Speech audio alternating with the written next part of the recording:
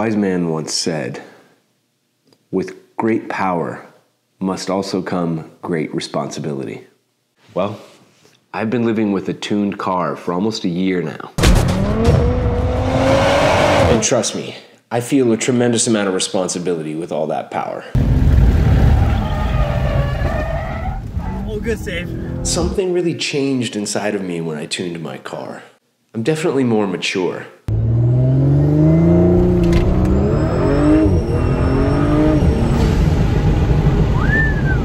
I feel like I'm somewhat of a role model in the community now. What's up, my guy? How much horsepower you got? I'm E85, stage 1. You wanna run light to light? Let's do it. One thing is for sure, my wife loves the new power.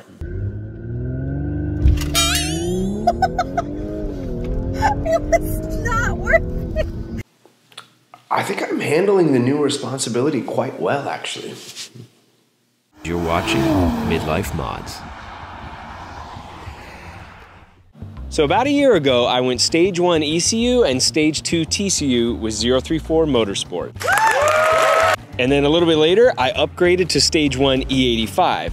So I get asked a lot, so how much horsepower is it now? Now that's a good question. According to 034 Motorsport's website, I should have about 486 horsepower just on the stage 1 E85 tune. I've also installed a cold air intake and a turbo inlet, so I'm wondering if I'm hovering close to 500 horsepower. One of the best ways to find out how much horsepower you're running? Well, it's to bring your car to a dyno shop, like this one, Lang Racing Development. Thanks, Jeff. Hey, my name's Dylan. I'm here for a dyno test. Hi, Dylan. Welcome. Thank you. All right, we'll get you all set up. Thank you so much.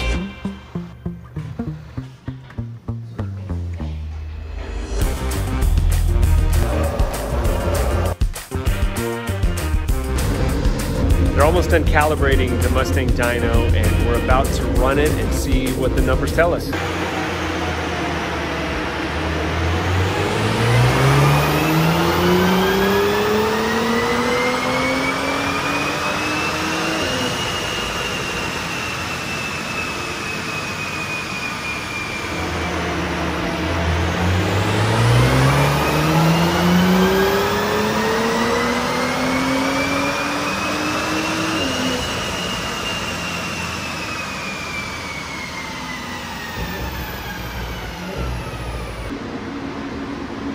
Last one had the best horsepower, Oh yeah? but the first one had the best torque here. Kind of weird. Usually don't see that. 3 runs, and what was interesting is that your torque number was a little higher on your first run, which I have there. This is the wheel torque number. You had one run that had 466 torque. Some of the other ones it dropped down once the engine kind of heated up a little bit. You tend to see that maybe the turbo's producing a little less boost at the beginning, who knows, but on your highest horsepower run, which is 368, here you had a lower torque number. You can see that in the shape of the graph. Well, this one here is your highest torque run, but the horsepower is just a little bit, it's like slightly different, very little difference. So I had the initial torque run before the engine really heat soaked. The initial run had a bunch of torque in it, so it could just be the way that the boost came in. So with these numbers here, it wouldn't be unreasonable to think that it's close to 500 horsepower at the engine? No, yeah. It's not unreasonable? That's not unreasonable at all. This Mustang dyno has a lot of drivetrain loss. Okay. Especially when we put it in all-wheel drive mode. Mustang dynos are notorious for underrating the horsepower, and this shop owner said this particular dyno is usually around 20% lower than actual numbers. Which checks out considering the peak wheel horsepower came in at 368. What? Let's adjust that a bit based on the fact that it's a Mustang dyno and the owner says it's calibrated 20% lower. But to be fair, I'll only add 10% more to compensate for the low calibration. That brings us to 404 wheel horsepower. And if we convert that to engine horsepower, that's about 505 horsepower, which is slightly above where 034 Motorsport said it would be after a stage 1 E85 tune. And even if I only added 5% compensation for the dyno, I'm still close to 500 wheel horsepower. Now the peak torque came in at 466 at the wheels. But if I add 10% for the dyno calibration, That brings the torque to about 615 pound-foot of torque. This lines up perfectly with the performance claims from 034 Motorsport of 486 horsepower and 601 torque for Stage 1 E85. So that covers the horsepower. But what about other questions related to living with the tune? What about your warranty, bro? I know, the warranty question, I get it. Here's what I have to say about the warranty issue. If your car has an issue that can only be diagnosed by plugging it into the OBD reader at the dealership, the one connected to Audi's computer, it will find the tune and alert Audi Basecamp. Then Audi overlords will flag your car and will likely deny any warranty claims related to the engine and possibly other components. Now, not all issues have to be diagnosed by plugging the car into that computer. So, if you're worried about the warranty, get a backup plan or mechanic, or don't tune your car. For me, I wanted to enjoy the most this car had to offer while it was new.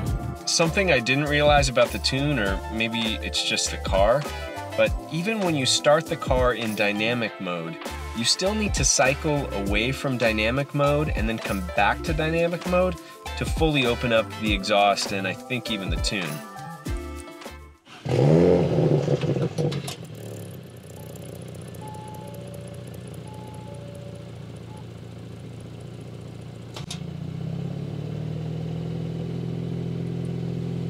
So if you switch back to another drive mode, you lose the burbles, the pops and the bangs from the exhaust. Switch back to dynamic and the pops and bangs return.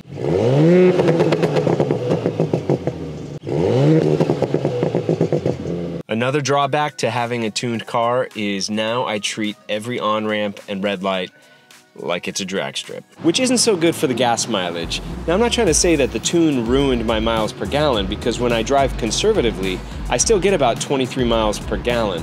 But the problem is, I don't drive conservatively anymore because of all this horsepower and torque. It's addicting. So my miles per gallon is much worse simply because of my new driving habits. The other thing that I love about this 034 tune is the new mobile app. You can flash the car on the go, which I can see being very convenient if you need to switch back and forth from E85 for any reason. You can also see live performance stats while you're running the car. This is fantastic. Now, going back to the warranty discussion, I should probably mention that at the time of making this video, I've been living with the tuned car for about 10 months and haven't had any issues with the engine or the transmission.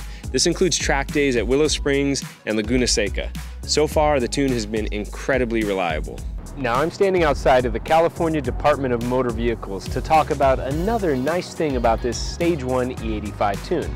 Well, it's that I get to keep my stock catalyst, so I don't have to worry about smog issues with California because the exhaust is completely stock.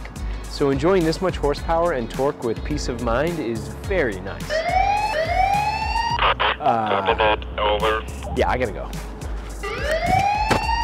Besides the obvious fun that comes with increased horsepower and torque of the tune, the car family that you become a part of is also a really great perk.